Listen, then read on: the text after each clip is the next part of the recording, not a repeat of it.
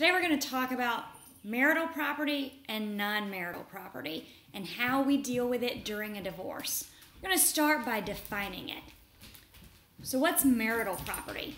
Marital property is any asset, income, or liability acquired by the married couple or one person of the married couple during the marriage. Non-marital property includes premarital assets and inherited or gift property.